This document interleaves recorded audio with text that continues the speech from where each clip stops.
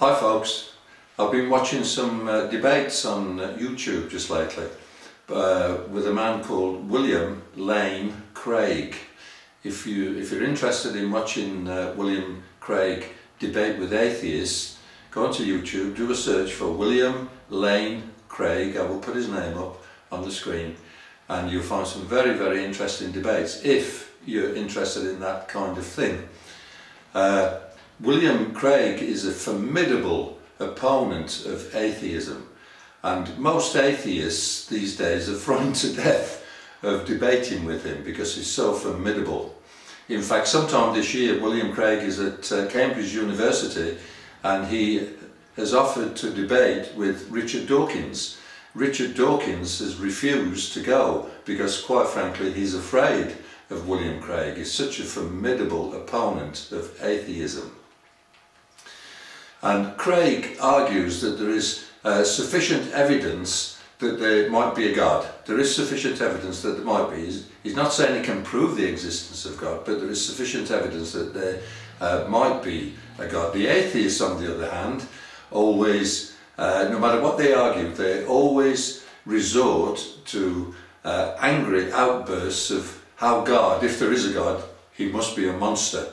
And they always resort to the argument, why is there so much suffering? This is the baseline of their argument, and they always resort to this. Why is there so much suffering in the world if there is a loving God? Of course, at this point, the atheists never really admit that we might bear some of the fault for the suffering in the world today. I mean, we ruin the environment and then we blame God when natural catastrophes occur. We create faster ways of travel and then blame God when a train is derailed. We kill and maim one another right across the earth. This is taking place right now. And then we shake an angry fist at God because of what is taking place. So atheists will always blame God for what is taking place, for the negative things. They will not give him credit for the good things that happen, but they will always blame him for the bad things that happen. There are 5 points that Craig will argue with the atheists, and I've written them on the blackboard. I hope you can read the writing. If not, I'll have to put them on the screen afterwards. But his argument is that God is the best explanation for the origin of the universe. He's not the only explanation, but he's the best explanation.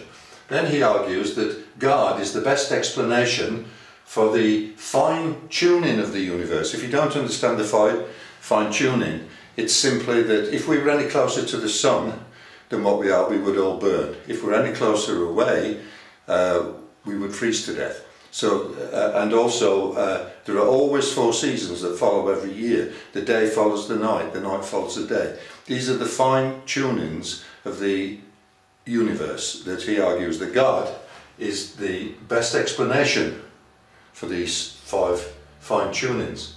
And then he argues that God is the best explanation for objective moral values. For example, when we look at our politicians who are supposed to rule our countries, our various countries, can we honestly say that these men are fit to make objective moral values? Of course they're not. A lot of them are corrupt, a lot of them have affairs with other people's wives, and some create wars and some kill people. So these men are not fit to create objective moral values. No man is. It requires a superior being, someone who is perfect and is in a position to create moral objective values. And so this is one of the things that Craig will argue. And then God is the best explanation for the life, death and resurrection of Jesus.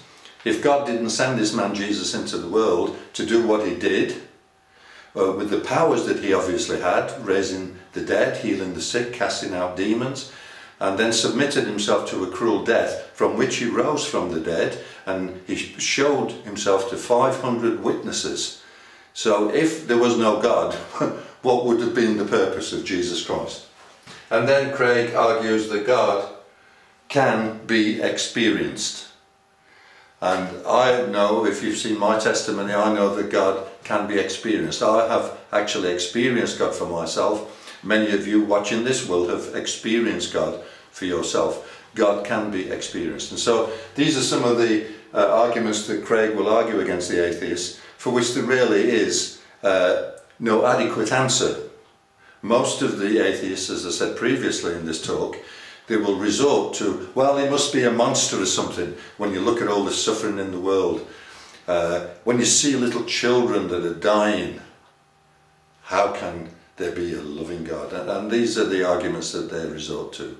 Well, no one can argue for God on this level, only God can argue for himself, and one day, of course, he will do. And my desire right now is to say to you, if you don't know Jesus Christ as your personal Saviour, all you've got to do is ask. As Craig argues, God can be experienced. If you call out with sincerity in your heart and say, Lord Jesus, come into my life and help me to follow you. And you must have a desire to follow him. It's not just a quick one decision, Lord, come into my heart. It's a case of wanting to follow Jesus, the teachings of Jesus, and to obey him and to be faithful to him. Then we will experience Jesus for ourselves. God bless you, folks. Have a wonderful week. Have a look around the site. I hope there's something there to bless you. Bye for now.